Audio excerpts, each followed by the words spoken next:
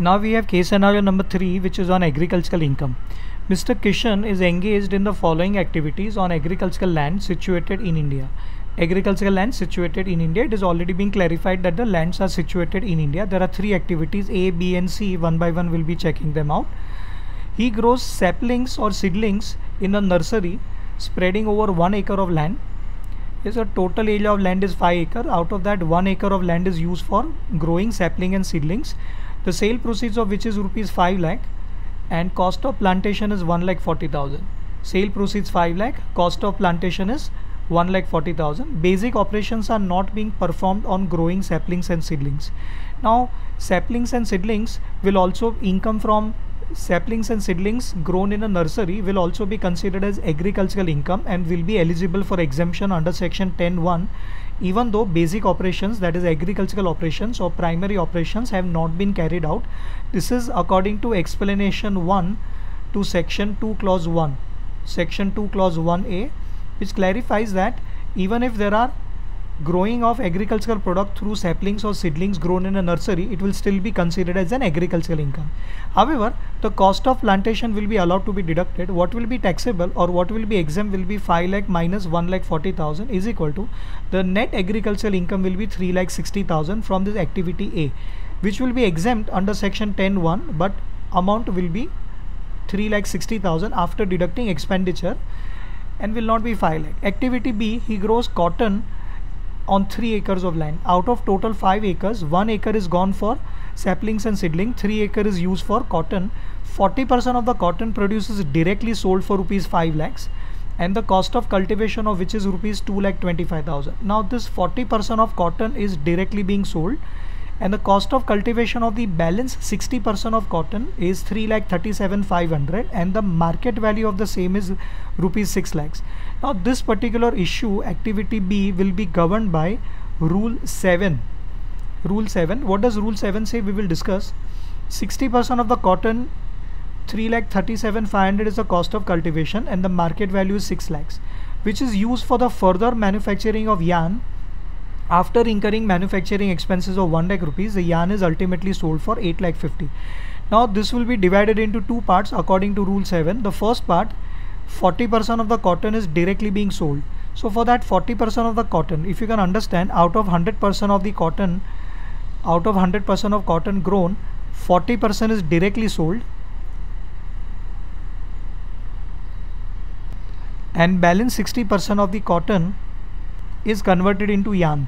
So this income from this sale of 40% of the cotton will be directly entirely will be agricultural income, and as far as the 60% which is converted into yarn is concerned, some part will be agricultural income and some part will be non-agricultural income, or rather called as business income. So how much will be this 40% income?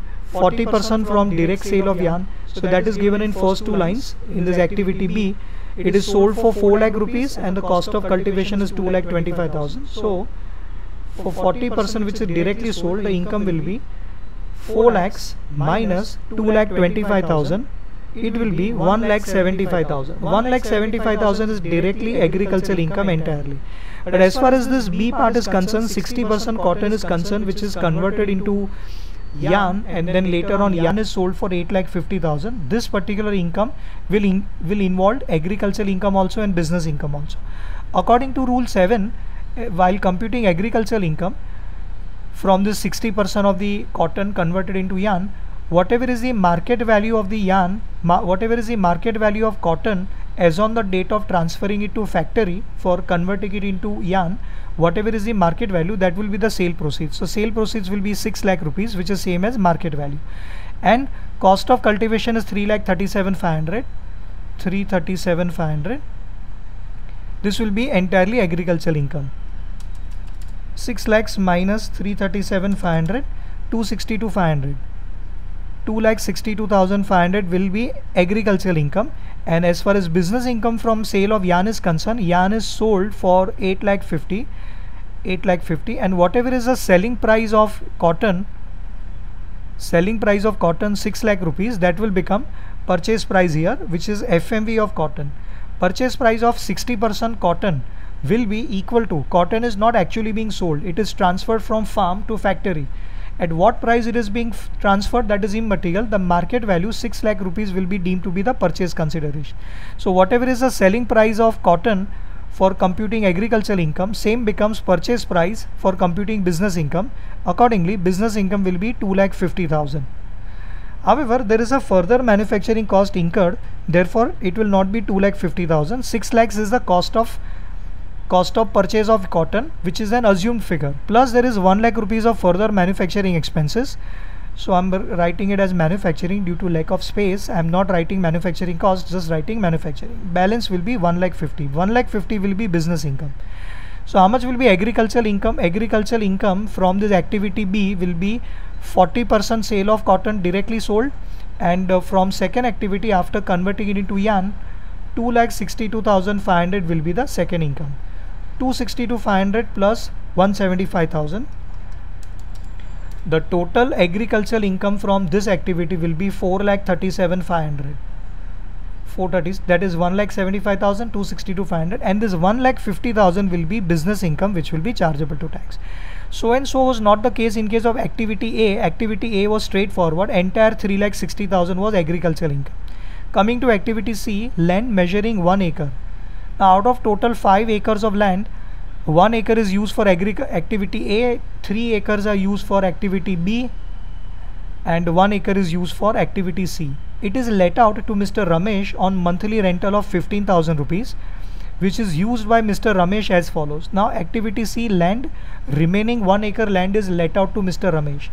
Now this particular income 15,000 will be considered as agricultural income only if the tenant Mr. Ramesh uses the land for agricultural activity or for storage of agricultural products. If Mr. Ramesh uses the land for his residential purpose or any business profession purpose, then that much rent received by assessee Mr. Kishan will not be considered as agricultural income. How much will be agricultural income? Out of 15,000 from activity C, only that much which is arising from that much part of this 1 acre land which is used by tenant Ramesh for agricultural purpose. So it says 50% of the land is used for agricultural purpose. 50% will be 7,500 per month into 12 months. This will be agricultural income. 90,000 will be the answer. 90,000 will be agricultural income. Will be eligible for exemption under section 10(1). Though there are no agricultural operations carried out by assessee Mr. Kishan himself, but the agricultural operations are being carried out by tenant Ramesh. That's why. And remaining 50% of the land is used for non-agricultural purpose. Again it will be 90,000, that is 7,500 per month into 12 months. This will be business, this will be chargeable to tax, this will not be eligible for exemption. However, under which head of income will it be taxable? This will be taxable under income from other sources and not under IFHP. Why not IFHP? Because there is only land. In order to fall under IFHP, there should be building present. House property should be present, building should be present. Here there is no building present. Here only there is a piece of land. That's why it cannot go. This 90,000, the taxable portion, has to be offered under IFOS or at the max PGBP. Based on the facts of the case scenario given above, choose the most appropriate answer to the following questions. Number 1, what amount of income arising from activity A would constitute agricultural income in the hands of Mr. Kishan? The answer we already calculated it out. 3,60,000. Here it is. From agricultural activity A, 360. 5 lakhs minus 1,40,000, 360. 3,60,000. What's institute's answer? 3,60,000. C. Our answer is correct. Okay. Then next is 3.2. What amount of income from activity B with respect to sale of cotton? Sale of cotton means we are talking about that 40% which is directly sold, 40% cotton which is directly sold, because remaining 60% cannot be called as sale of cotton. Remaining 60% is the sale of yarn. So they are asking about 40% which is directly sold. How much out of that would constitute agricultural income and or business income in the hands of Mr. Kishan? So answer is, with respect to sale of cotton would constitute agricultural income. Activity B, from direct sale of cotton, 2,62,500 will be considered as the agricultural income. No, this one, 1,75,000, right hand side of the screen. From 40%, the income will be 1,75,000, this income. 262,500 and 1,50,000 taxable, that is from yarn, not from cotton. So from cotton income will be 1,75,000. The answer 1,75,000 as agricultural income. Let's check what's institute's answer for 3.2. Their answer is also A, 175 agricultural income. Our answer is correct. Third, 3.3, what amount of income from activity B, again activity B, with respect to sale of yarn. Now they are talking about sale of yarn, that means 60% would constitute agricultural income and or business income in the hands of Mr. Kishan. So we know pretty well 2,62,500 will be agricultural income, here we had calculated out, and 1,50,000 will be business income. 262,500 and 1,50,000. 262,500 agricultural income, 1,50,000 as business income. Their answer is, our answer is B.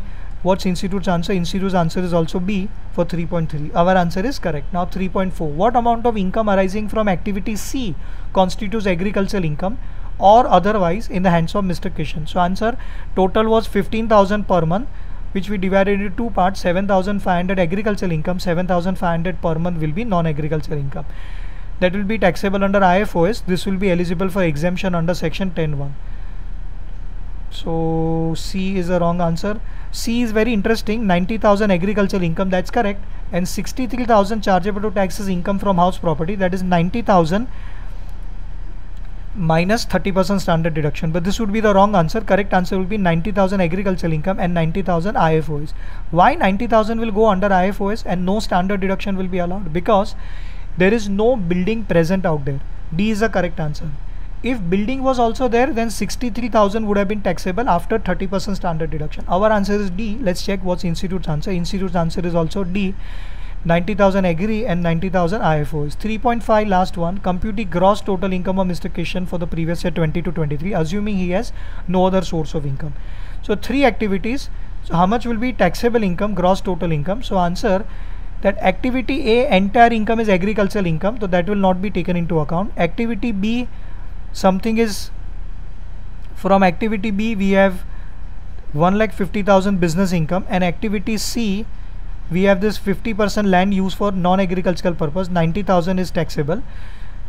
What is taxable will be nothing from activity A. Activity A entire 3,60,000 is exempt.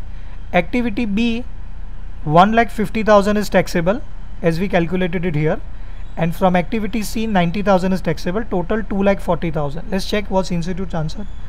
What are the options available? 2,40,000, answer yes, 2,40,000. How did we get 2,40,000?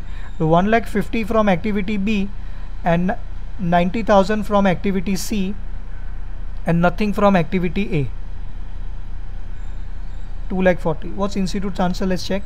Institute's answer is also 2,40,000. With that, this MCQ, this case scenario 3 comes to an end. See you in the next video with case scenario number 3.